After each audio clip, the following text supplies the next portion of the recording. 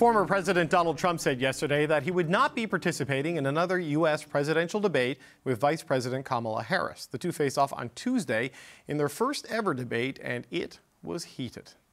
She has a plan to confiscate everybody's gun. Tim Walz and I are both gun owners. We're not taking anybody's guns away, so stop with the continuous lying about this stuff. The way it will end is we need a ceasefire deal and we need the hostages out. She hates Israel. She wouldn't even meet with Netanyahu when he went to Congress to make a very important speech. If Donald Trump were president, Putin would be sitting in Kyiv right now. People start leaving his rallies early out of exhaustion and boredom. People don't leave my rallies. We have the biggest rallies. We have millions of people pouring into our country. They're eating the dogs, the people that came in. They're eating the cats. You talk about extreme.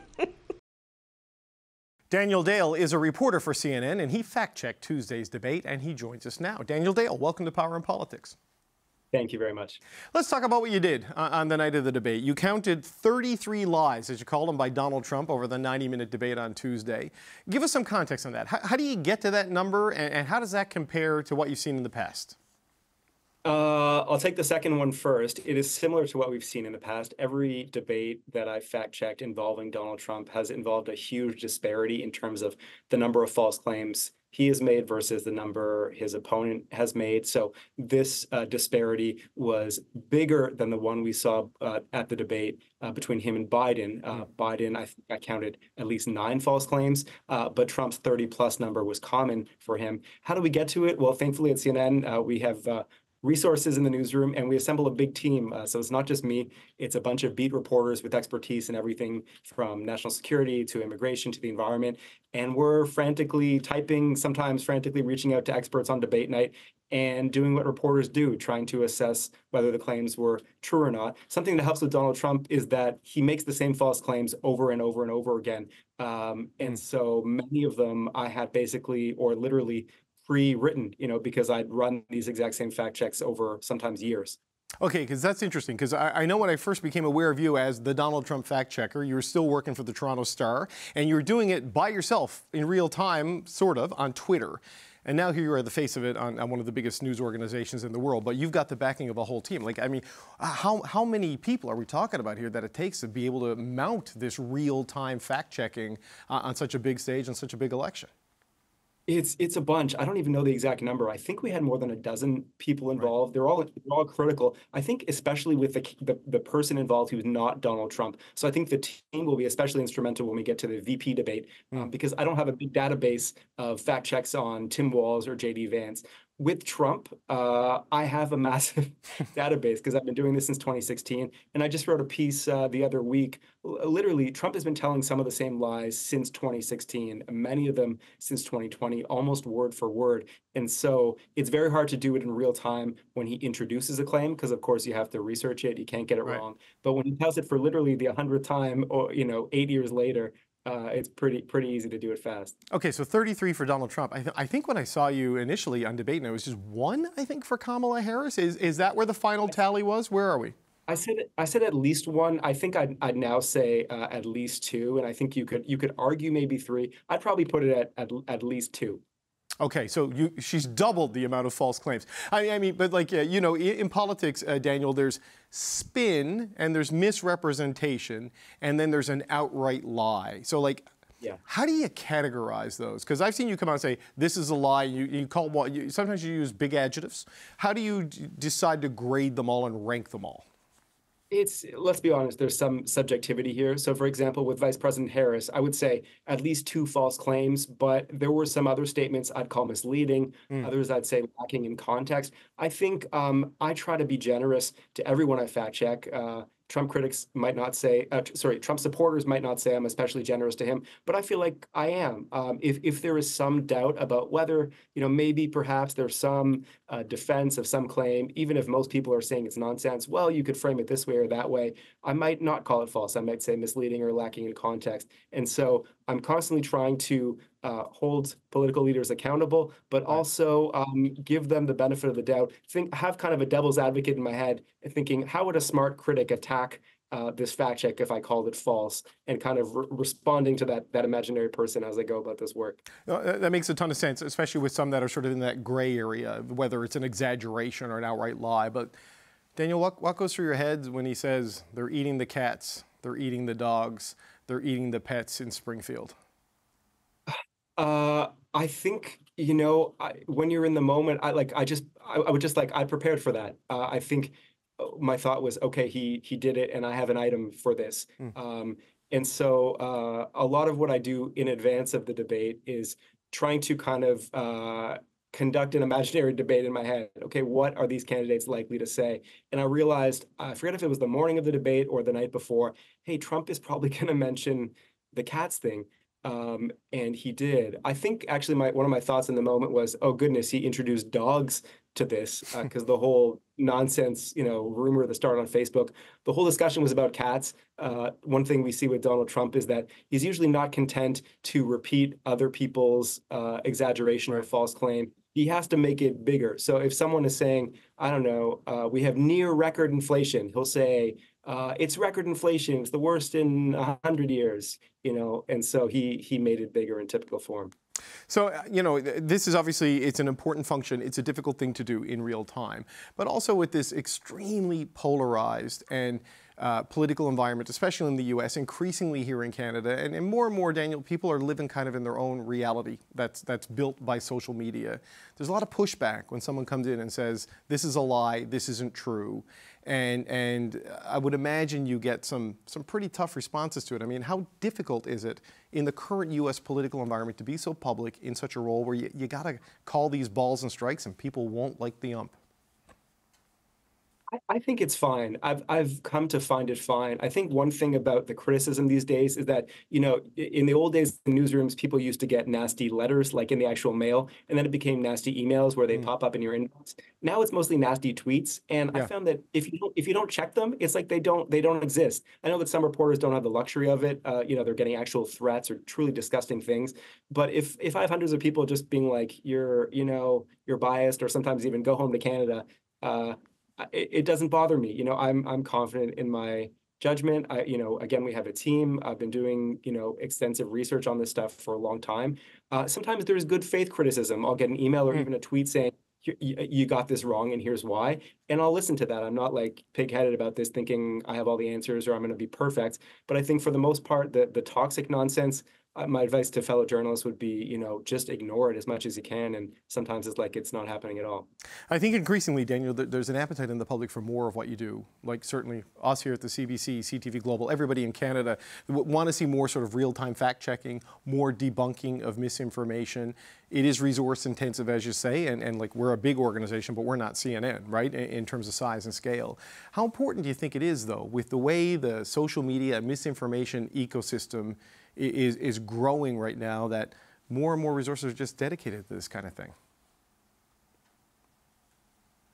I think it's critical, and kind of my mini something I say whenever I do talks about this stuff or interviews is that it's great that I have a job as like the fact check guy. It's cool to be at CNN as a Canadian, but I don't think that news organizations need to have a dedicated fact checker to do fact checking, and I don't think that fact checking should be treated as kind of like a Super Bowl model where like you do fact checking on the big debate night and then the rest of the year you don't. I think it should be treated as a core part of every reporter, every anchor, every journalist's mission. This is part of what you do every day. So any story, when you're quoting a politician, if something in that quote is wrong, if you have to include it, you should be pointing that out.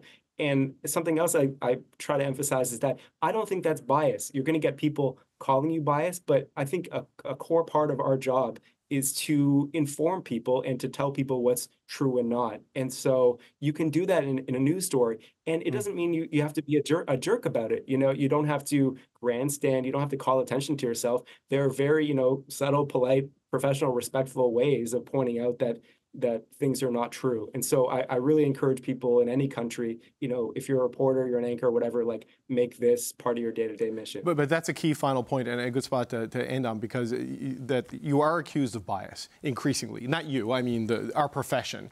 You're accused of bias, you're accused of having an agenda, you're accused of being partisan, and there's a reluctance baked into a lot of people, particularly younger reporters maybe, and less experienced reporters, to do it. because they don't want to be put in the crosshairs by the people they're fact-checking. Any last bits of advice on how people should approach that? It's hard. I mean, especially in the era of, like, social media is important to young people. People on social media have the ability to kind of gang up on you and flood your mentions. I think that unfortunately, being a reporter has often required having a thick skin, and that's manifested itself in various different ways. Now it's often a thick skin about criticism. So don't tune out criticism completely, because it'll make you better. You will get things wrong, but as long as you're doing the research, you're putting the work in, you're making sure you're being fair to all sides. Trust your own gut, trust your own voice, and if people are calling you names, that's not especially important. Daniel, appreciate the time. I counted 0 false statements in our conversation, so good for you getting through it. That's CNN reporter, fact checker, and good Canadian boy, Daniel Dale. Thanks so much, man. Good to talk to you. You too. We have millions of people pouring into our country. They're eating the dogs, the people that came in. They're eating the cats. You talk about extreme. Okay, so Donald Trump repeated that bizarre piece of misinformation at this week's U.S. presidential debate, saying Haitian immigrants have been hunting and eating pet cats and dogs in Springfield, Ohio. Springfield's a Midwestern town that's become the center of a misinformation campaign about immigrants in America. Home to upwards of about 20,000 Haitians who have arrived in recent years, at least according to city officials.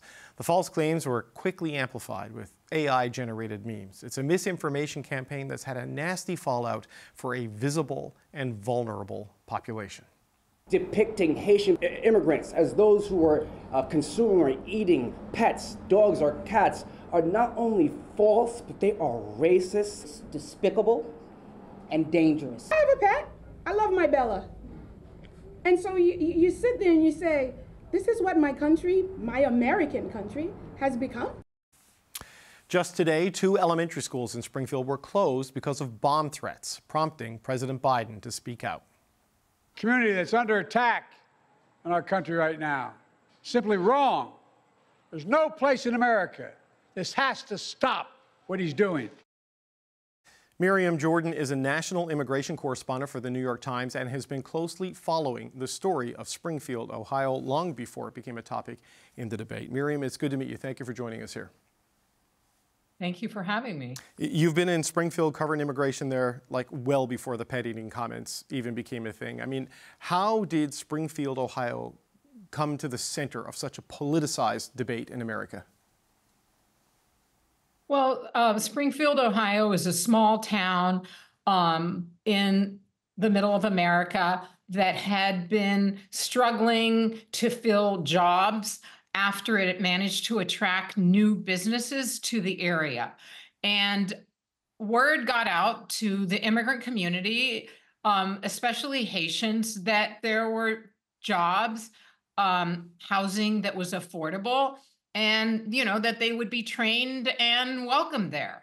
So they went in very large numbers, starting after the pandemic, and have continued to arrive since then. So they arrived in large numbers, somewhere between 12 and 20,000, I think is the range that I saw in your reporting.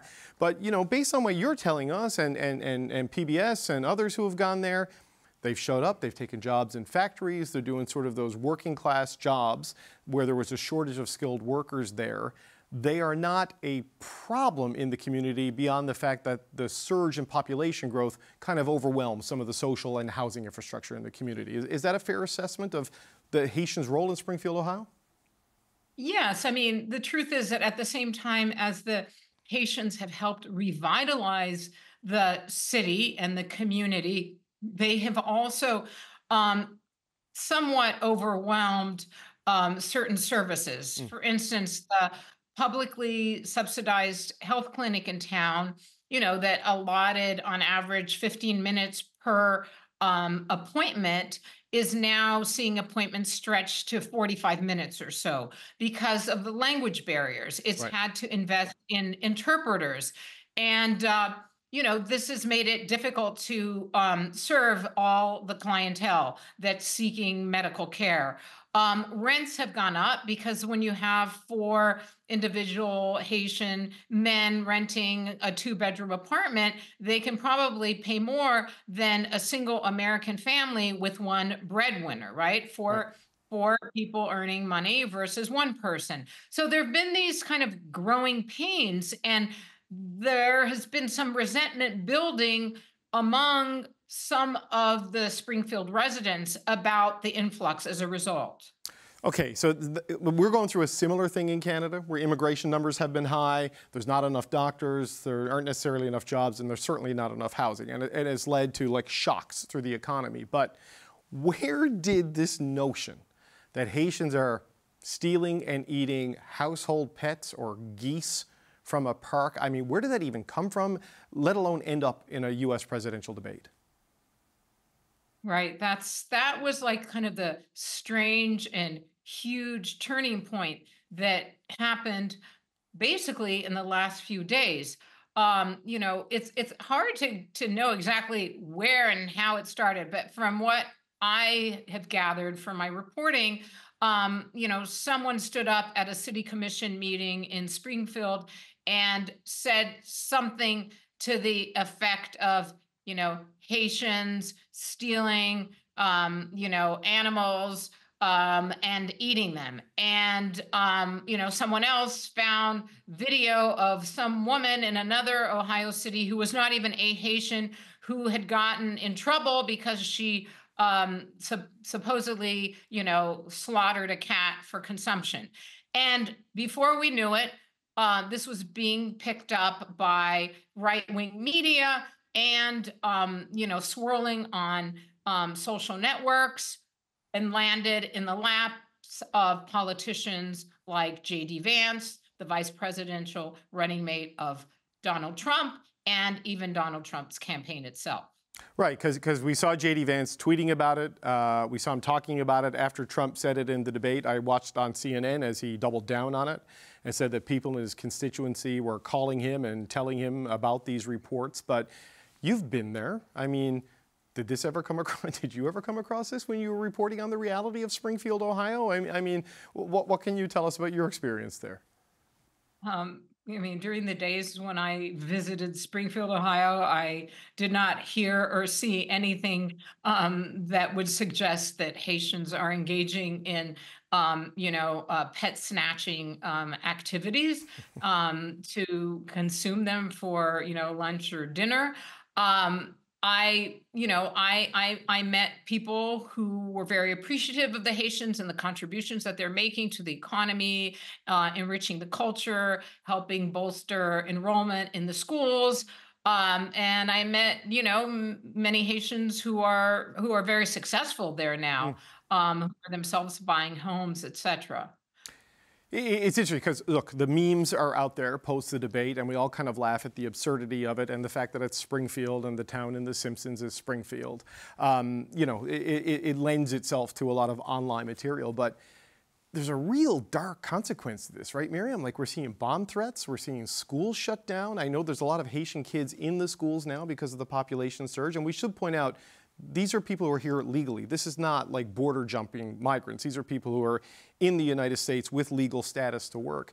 But I mean, what are the consequences of the former president, his campaign, and this right-wing ecosystem fueling these false rumors on a visible and vulnerable population like the Haitians in Springfield? Well, as the mayor of Springfield told me just yesterday, his city is really hurting. And, the level of disruption has only intensified since, the Trump and the Vance campaigns began, repeating these debunked rumors, these baseless rumors about the eating of the pets and, people like Ted Cruz, right, the Texas senator, mocking this whole situation. On the ground, I'm hearing from, city officials, I'm hearing from, resident students, and, everybody is very concerned. They are, today was the second consecutive day in which there were school closures following bomb threats that arrived by email. And we don't know where this is going to end. I mean, is it going to really explode, or is it just going to die down? But for now, it's gotten worse.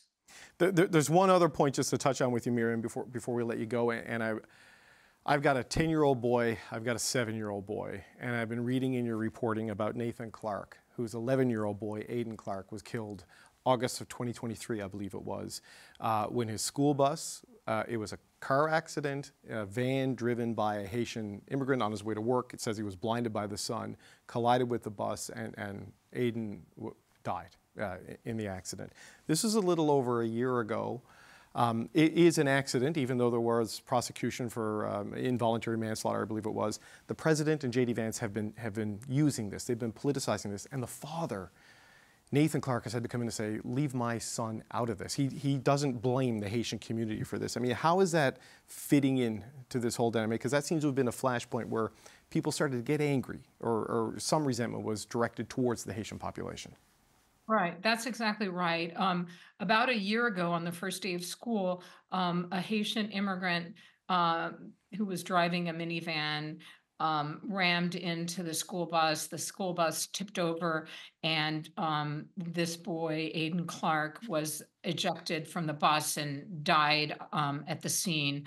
And that, I think, sort of triggered a lot of pent-up anger or resentment to come to the fore. So, people might have been noticing this large influx and not been particularly comfortable with it.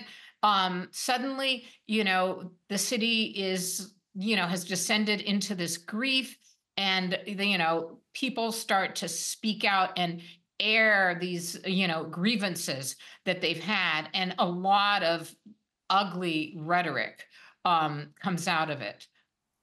Yeah, and I think J.D. Vance said that this immigrant murdered this boy, and Nathan Clark has had to say, just stop talking about it.